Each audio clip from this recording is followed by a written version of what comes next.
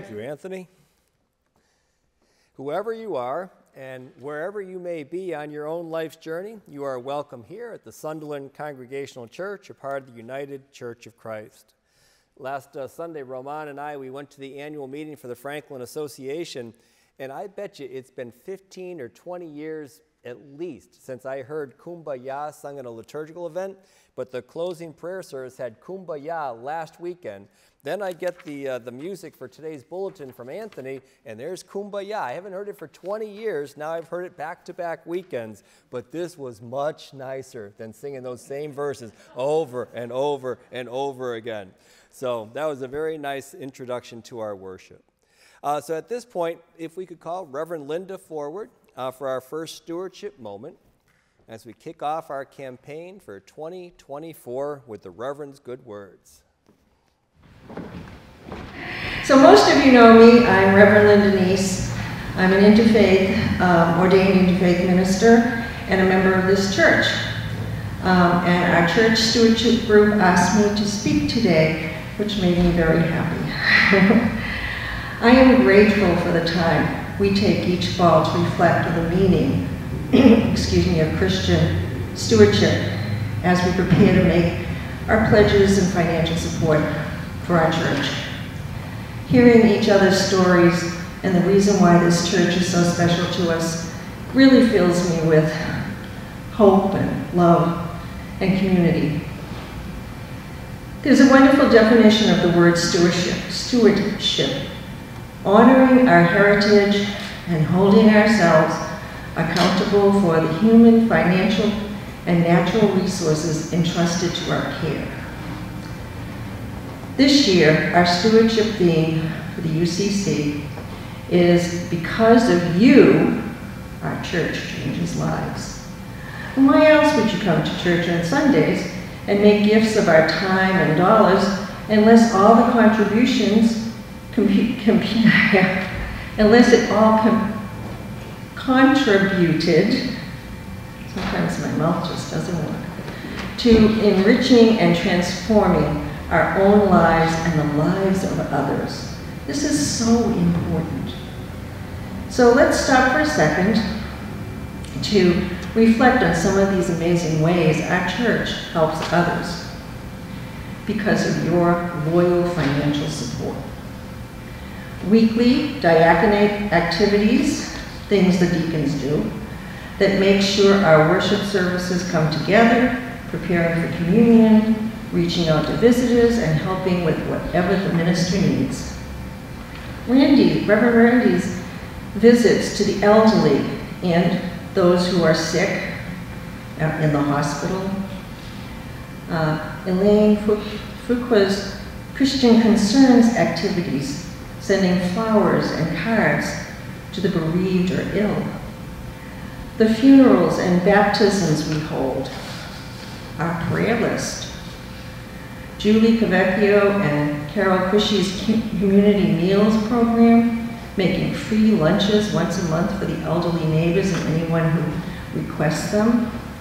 And Roger and I have been benefited from that a couple of times, and they have been delicious. Pancake breakfast and the community fellowship opportunities they provide, our serendipity shop and low-cost clothing that makes available to our community, and the food tree and the Christmas gifts and the meals for families in need at Sunderland Elementary School. We'll have more on that on next Sunday. And especially dear to my heart is our church's ongoing support of the Center for New Americans, though through the gift card donations. And as you know, I am a teacher at Center for New Americans. And I have to tell you that through COVID, during the time that COVID was raging, this church's donations really saved quite a few families that had lost their jobs, and a couple of them lost their homes. And it was the generosity of this church and other churches and community organizations that really saved those immigrants and refugees. Right now we have an influx of Haitian refugees, and they are just so in need. So every gift that you give, every time you buy a card from Kathy and say, you know, contribute it to whoever needs it, it makes a difference in those people's lives. I came from poverty as a child. I know what it's like to not have food. I watched my mother make, you know, supper for 5 people out of 1 can of Campbell's soup. You know, it's not good. It leaves you with a feeling that nobody cares.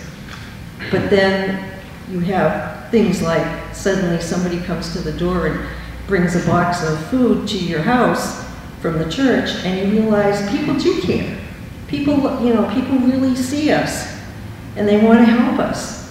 And so that's what you have done, each and every one of you. And I want to thank you for my students, as well as for the rest of the community, because I know personally how much that means.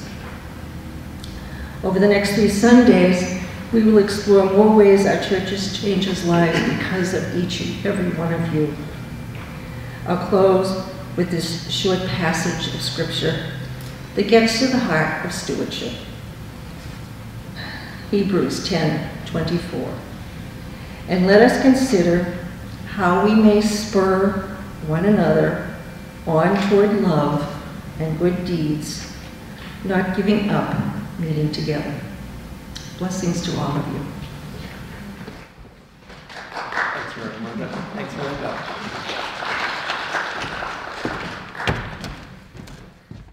That was wonderful. And I got to tell you, for the size of this congregation, as Reverend Linda highlighted, you know, one of the easiest ways to meet your stewardship goal or to meet your budget would be to slash some of these donations and offerings that we give to others beyond us. That's never come up here. You just seem to do more. And so you should take a lot of pride in that, as Reverend Linda had mentioned. And that really is what we're all about as church, is this trying to live into the gospel of Jesus. So that's a wonderful opening stewardship message, and I hope we do take it to heart as we think about how we will pledge for 2024. May we now turn to our opening hymn and candle lighting. It's Red Hymnal number 433, God of our Fathers, whose almighty hand.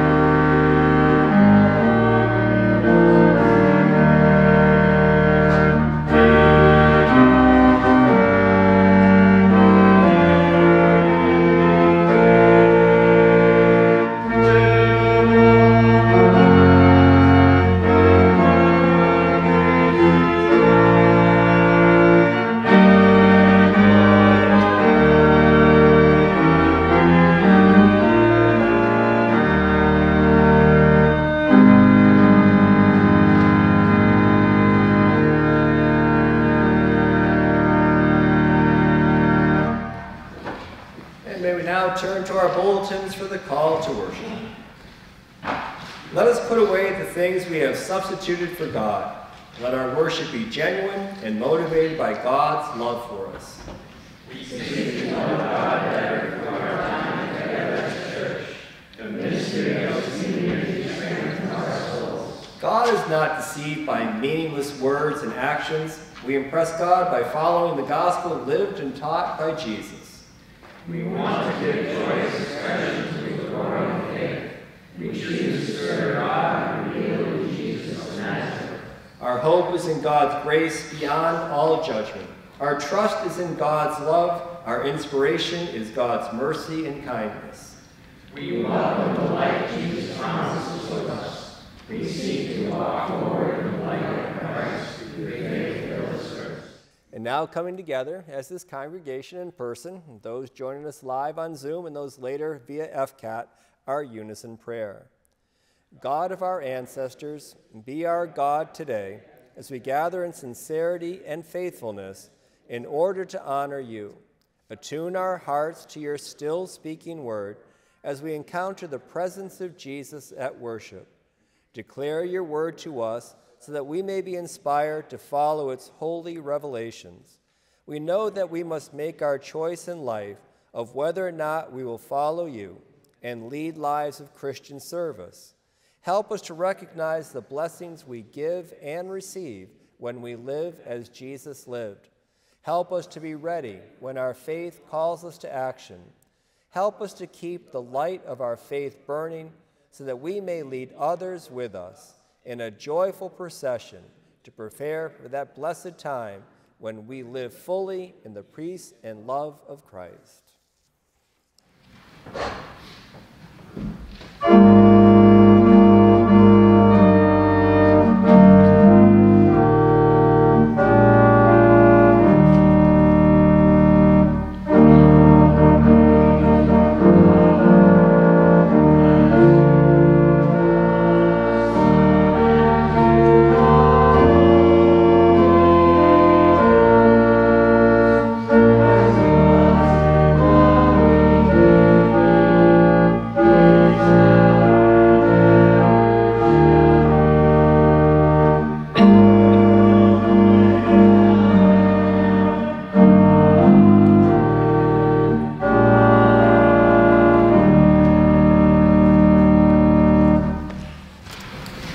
First scripture reading is from Amos chapter 5, verses 18 through 24. Alas for you who desire the day of the Lord. Why do you want the day of the Lord?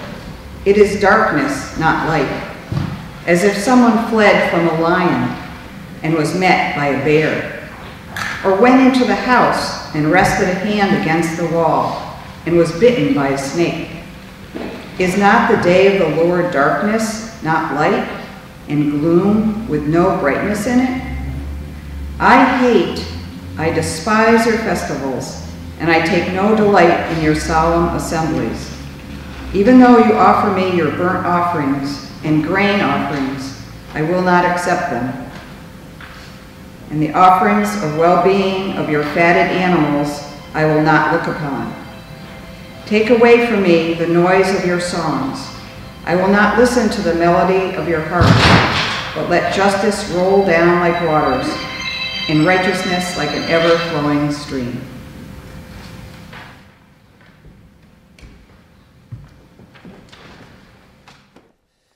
So just briefly, I'll share a couple of thoughts for the young people who may be watching via FCAT later. When I was a kid, probably you as well, we used to have all these fire drills, and you knew when you heard that alarm, you knew what to do, your teachers knew what to do, you know where to go and all that, and so you recognized the sounds, you were prepared for the possibility that maybe there was a real fire. And then, when you heard the other sound, you knew you could go back into the class. And so you had those drills to prepare for the possibility of what could happen. And by having a fire drill, it doesn't mean that you were kind of, almost increasing the chance of having a fire. Sometimes I think that people think if you prepare for something, it's almost like it's inevitable that's going to happen. But that's not the way it works. If you have a fire drill, it's to help you be prepared in case there ever is a fire. And so Jesus is going to tell us in a little bit about this idea of being prepared. And the kids today, they've got their fire drills, they've got these shooter drills that they have to worry about and everything else. And so I think the fire drill is one thing. That shooter drill, that would freak me out if I knew I have as a kid and had to worry about something like that. And they've got all these things. When I was a kid, we also used in Westfield, there would be this, every Friday at noon, those sirens would go off because we had to worry about nuclear war. Now that's coming back into the story. All of that message about be prepared doesn't mean we think that's going to happen. We're hoping that it never does. And so when Jesus says be prepared, it's not to scare us. It's more that message of let's get ready for the time if it ever does happen. And so we come to church, we go to Sunday school, we go to Bible class, and it's all that message of be prepared for that time when somehow, some point, we're really going to need to rely on God and we can't go seeking God. We're just going to have to know what to do on automatic. Just like those, when the fire alarm went off, you knew exactly what you had to do without thinking. And so the same thing, we come to church, we do all these things, we have prayer lives, we do all the things that Reverend Linda talked about, so that it almost becomes like second nature to us, that we know in our times of desperation, when we have to be prepared, we just go into this mode, and our faith lives have prepared us for that. So there will be times in our lives when we need God to be especially close. And so we need to think about ordinary Sundays like this, on a beautiful November day, when we just come to church and we can rest in the peacefulness of God, that this is preparing us for those times when we really need God to be close. So these are times and these are messages that can start from young people and they can go all the way up until whatever age, because it's always that comfort to know that when we need God, especially in desperate times, that God will be there. And so that's the message of today's reading that we'll hear a little bit later from the gospel. At this time, the anthem is Sing to the Lord of Harvest. Alleluia,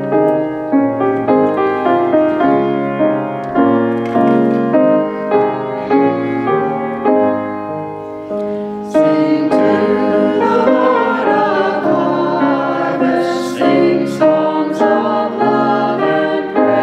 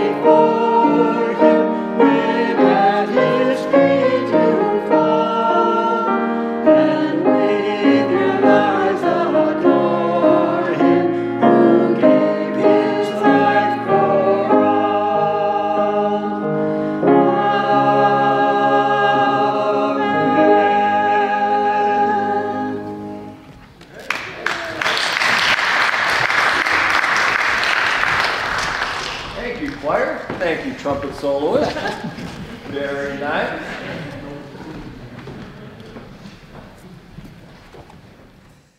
It's now time for us to share in our joys, our celebrations, and our concerns. And I know we already said thank you to the volunteers that worked all of this past week, literally all 7 days of this past week. But I'd just like to add that into our prayers as well. That goes above and beyond what would be expected. And they do it year after year, from the Mattawampi on Sunday right through all of the shopping and preparation and cooking, and then outside in the cold selling the last of the pies. I got to tell you, I'm amazed and I'm exhausted just watching. And one of the ladies, and I won't say which, I don't want to embarrass anybody, but I mentioned that to them at the breakfast yesterday, and they said it's for the good of the church. And that just warmed me, you know, because there could be a lot of complaints about doing all those things, but they said it was for the good of the church. And so to all of you who did whatever you did throughout this past week, thank you, and God bless you for that. I'd also like to mention we have a change in the yellow sheet. It's now the family of Prue O'Donovan, and we've always been praying for Prue, and she is Judy's friend. And she is an Anglican minister serving, I don't know how she left from here, but ended up in Australia or New Zealand? Australia. And yesterday at the breakfast, I got a chance to talk to Judy, only briefly, but I got to share this story with you because, you know, as one minister to another, I would love to be able to go out like this. So Prue is on hospice care, and she's, you know, failing, and she knows that her time is limited, and the family has come and her friends have come together. All these different people that she has served in all those different churches, they're all coming in. And one person was going through their own, you know, time of turmoil. And as that person was meeting with Reverend Prue on her deathbed, literally, is ministering to this other person who came to her to offer her condolences and instead ended up being served by Reverend Prue. And as she left, she told the family this, and then they came in and asked Reverend Prue about that. You know, did you minister to her at this time? And she said, yeah, that's what I do. And that's the difference between a calling and a job. When it's something that just defines who you are, whether you are in a pulpit dressed in a robe, or whether you are on a street, or if you are on your deathbed, that's something to be proud of. And so Reverend Prue has now definitely gone on to her heavenly reward, and we keep her in our thoughts and prayers. And so thank you for sharing that with me yesterday. I found that to be uplifting. So let me also share these prayers, moving from that kind of positive stuff to prayers for Ukraine and those affected by the war between Israel and Hamas. You know, it's just the savagery that we see on our screens of the innocents that usually take the brunt of these conflicts, the ones that are drafted and called to fight, even though they probably would choose not to, but, you know, people with power tell them to. So we pray for peace in our world, Ukraine, the Holy Land, everywhere, because it's always those who suffer the most are the ones who least want war. We also continue to pray for our nation as we face the reality of persistent and institutional racism. Prayers are also offered for friends of mine, Richard, matter of fact, who just celebrated his wedding anniversary yesterday. He had to get married on Veterans Day because I think he was drafted, and his young wife of 18, they wanted to get married before he went off to Vietnam, and so Veterans Day is also their anniversary. So prayers for Richard, prayers for Joseph, and one who is battling a severe blood disorder as well, that they all may enjoy quick and full recoveries. And of course, prayers for Evelyn Gregonis, who passed away last week and whose funeral will be tomorrow. May she rest in peace, and may the family find comfort in their faith. I only knew Evelyn later in life, already at the nursing home, but there was a contagious smile and just this joy of life, even there on that nursing home bed. So she must have been something in her day. And so I hope those memories also add to your comfort. Are there any other joys, celebrations, concerns? Yes, Judy. I have a joy to share. The Frontier Red Hawks Pee Wee League won their Super Bowl yesterday. All right, well, congratulations. And any personal connection with the Frontier Regional Pee Wee? All right, well, congratulations. How did the Frontier girls field hockey do? Anybody know? I saw they made it into quarterfinals or something like that, but I don't know. I have to check on that. Any other joy, celebrations, concerns? Where you're pointing where? Oh, I'm sorry. I forgot to say it when I was up there. I just wanted to thank Lisa for sending me a script to read off of and to add to. Thank you for your work on that. Thank you. So. Very nice. Anything else, anyone?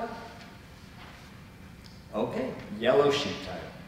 Let us offer our prayers for Alan, Alice, Ann, Antonia and family, Art, Bill, Bonnie, Brenda, Cheryl, Cindy, Denise, Frank, Grayson, Heather, Jeff, John, Kathy, Lauren, Leslie, Lynn, Marcia, Mary Jane, Michelle, Mike, Pauline, Sandra, Steve, Stephen, Thelma, Virginia and Richard, Wink, the family of Evelyn Gregonis, the family of Prue O'Donovan, victims of violence and natural disasters anywhere in the world, and we pray for peace on earth. At this time, may we turn inward for just a very few moments of silence in the midst of our public worship to offer God those prayers that are better kept closer to the heart. So just a few moments of silence.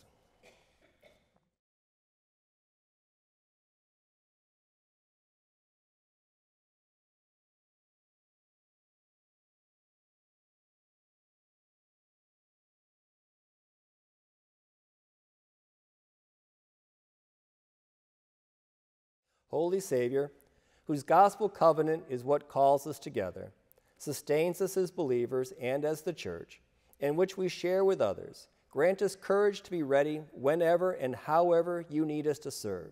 Help us to share the story of your life and your abiding presence, and the hope that it offers to all in the world for better tomorrows, so that we don't have to settle for the way the world is today. May your realm be realized among us and also through us. Keep us ever strong through your grace, and by helping us to know that our prayers are heard and that they will be answered as you alone know best. These things we pray in Jesus' name. Amen. And may we now share in the prayer that Jesus gave to all of us, the Lord's Prayer. Our Father, who art in heaven, hallowed be thy name. Thy kingdom come, thy will be done, on earth as it is in heaven. Give us this day our daily bread, and forgive us our debts as we forgive our debtors. And lead us not into temptation, but deliver us from evil. For thine is the kingdom, and the power, and the glory forever. Amen.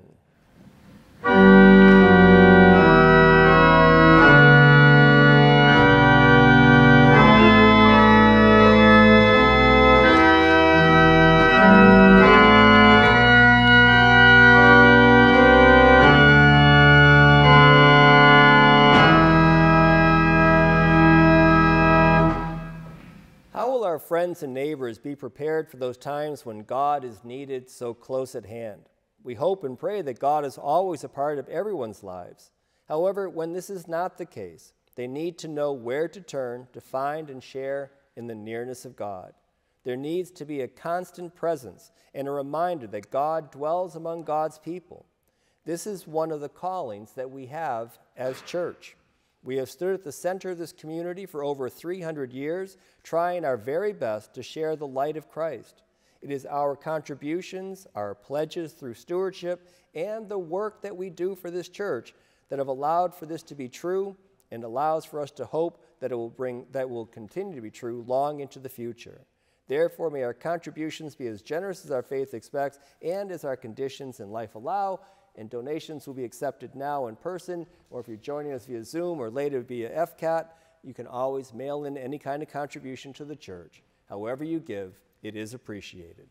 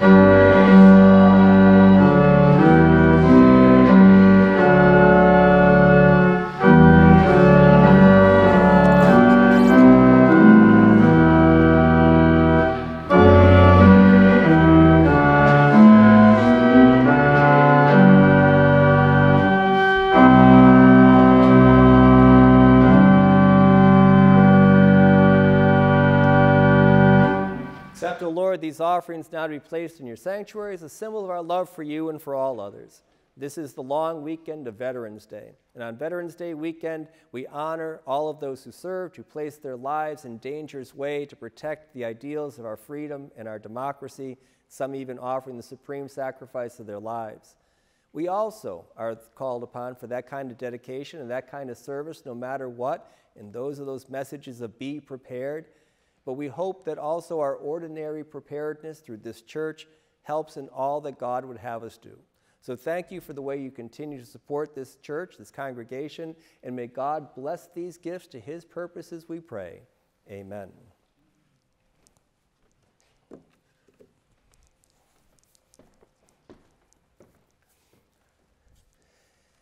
And our reflecting hymn today is Blue Hymnal number 621, For the Healing of the Nations.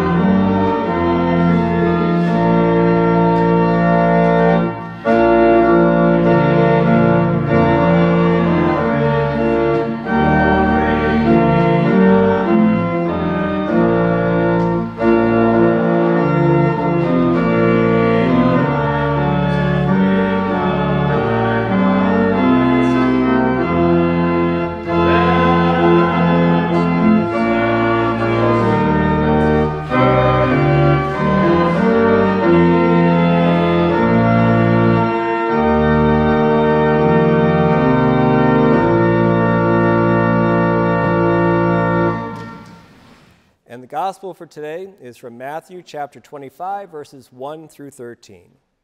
And Jesus said, "Then the kingdom of heaven will be like this. 10 bridesmaids took their lamps and went to meet the bridegroom. 5 of them were foolish and 5 were wise. When the foolish took their lamps, they took no oil with them, but the wise took flasks of oil with their lamps. As the bridegroom was delayed, all of them became drowsy and fell asleep. But at midnight there was a shout, 'Look, here is the bridegroom. Come out to meet him.' And then all the bridesmaids got up and trimmed their lamps. The foolish said to the wise, 'Give us some of your oil, for our lamps are going out.' But the wise replied, 'No, there will not be enough for you and for us. You had better go to the dealers and buy some for yourselves.' And while they went away to buy it, the bridegroom arrived. And those who were ready went with him into the wedding banquet, and the door was shut. Later the other bridesmaids came also, saying, 'Lord, Lord, open to us too.' But he replied, 'Truly I tell you, I do not know you. Keep awake, therefore, for you know neither the day nor the hour.' May the words of my mouth and the meditation of our hearts together be acceptable to you, O Lord, our rock and our Redeemer." You know, sometimes on a Sunday, I'll say that, some particular reading is just just outstandingly important and relevant and sacred to me in the way I read the Bible on a daily basis. And some of those just like kind of jump off the page and they're meaningful. And some of those Sundays it's easy to preach. And then you got other Sundays like today where the readings just aren't my favorites. Okay, they're just not my favorites. And so I actually asked the Bible study group on Monday, one of those days, this past week, Monday or Tuesday, and we met, and I asked them in particular about a reading that we did not choose. I chose the alternate because I asked them about that particular reading, and I said, within the context of the few minutes, and I got my eye on the clock, so I'm going to watch that, but within the context of our few minutes of sermon, can we put this reading in a meaningful context? And that conversation went on for, I bet you, 15 minutes or more. And so I figured if that's going on in a Bible study class, back and forth, then there's no way that I can do it any kind of justice in the amount of time for a sermon. So I didn't choose that reading. It's a powerful reading, but the context that it takes to form that powerful reading, you just can't do it here. And so I chose the alternate reading that Donna read for us earlier, the one from the prophet Amos. So that's one story about these readings are tough this week. The other one is today's gospel, about the 10 bridesmaids. I got to tell you, I have a tough time with that. And I'm a middle-aged white male, and I have a tough time with this gospel.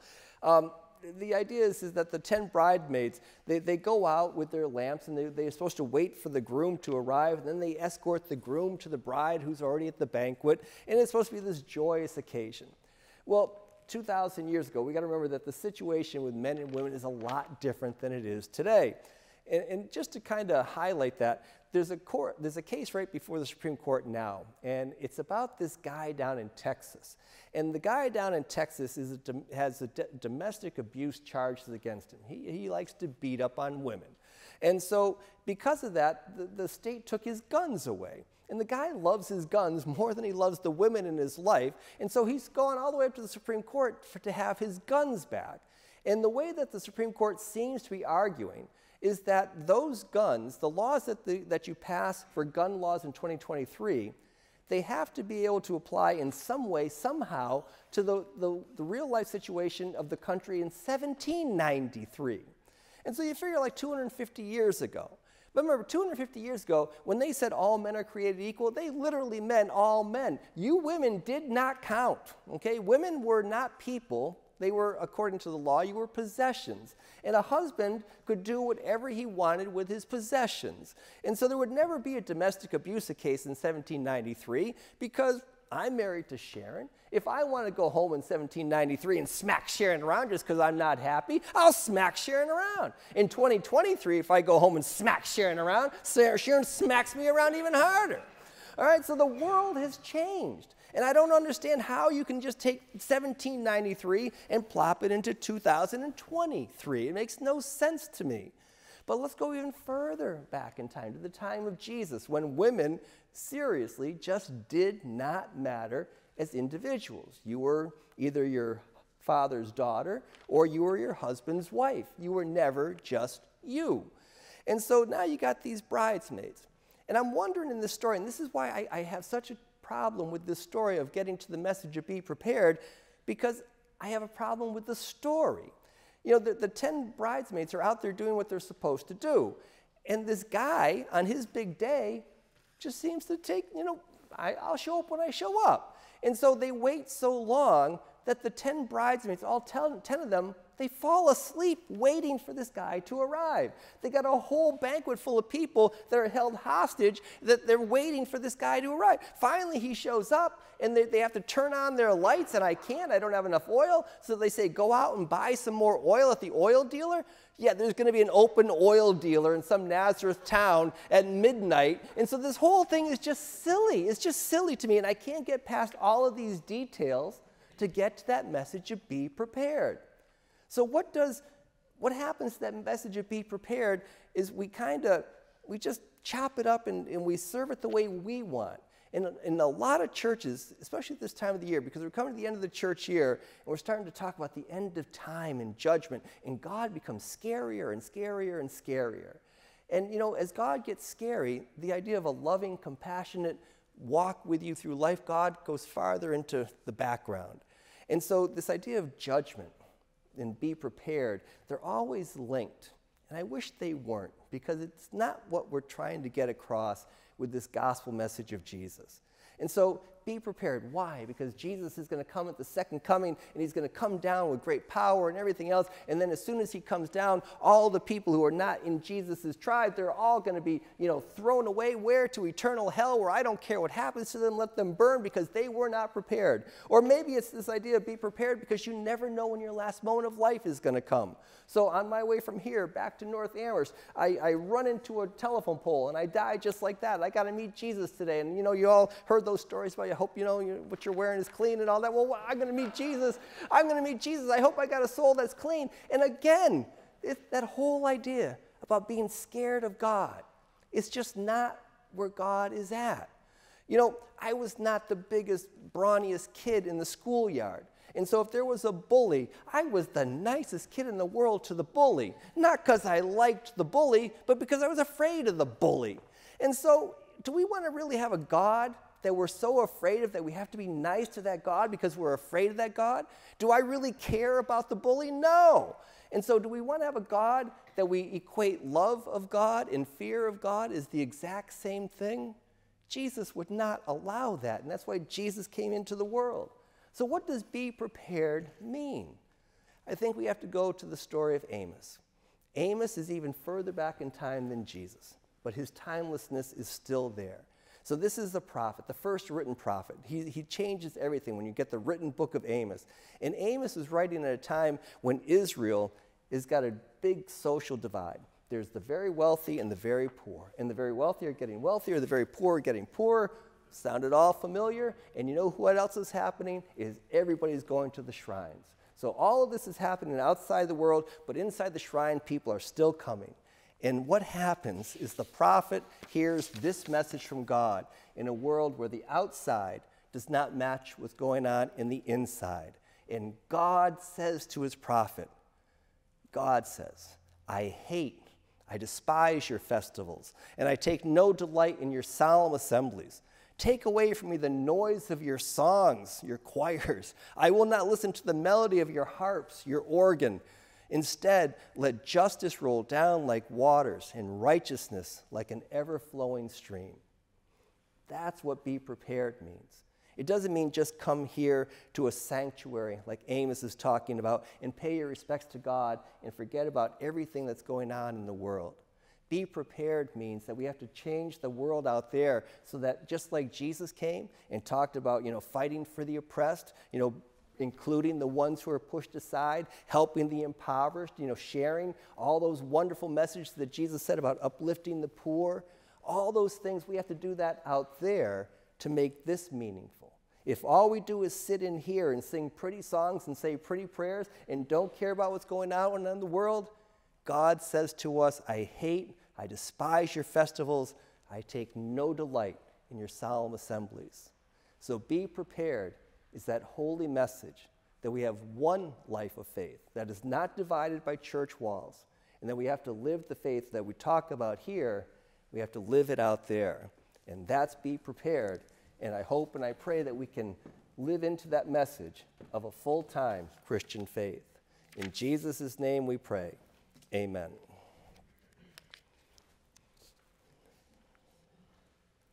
Our hymn of closing today is Red Hymnal number 181. And Anthony, even though we said that from Amos and you're our music director, how many verses do you want to do? All four of the short. Okay, thanks for the help, Anthony. 4 verses.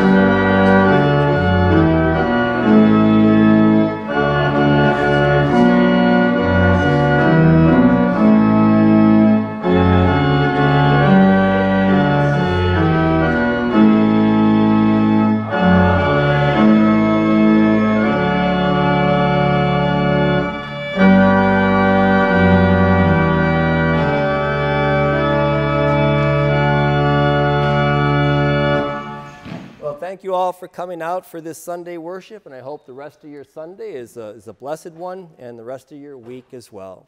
Let us now share in our benediction response and our congregational response after that. May we strive to help each other live in complete loyalty and devotion to God. May God's unconditional love inspire us to live our faith joyously, and may our worship continue wherever we go. Jesus is the seal of the faithful covenant between God and all of creation. His counsel is the light that we need to guide us when the world grows dark. We will take time throughout the week to rest in God's promises and to listen for God's still speaking word.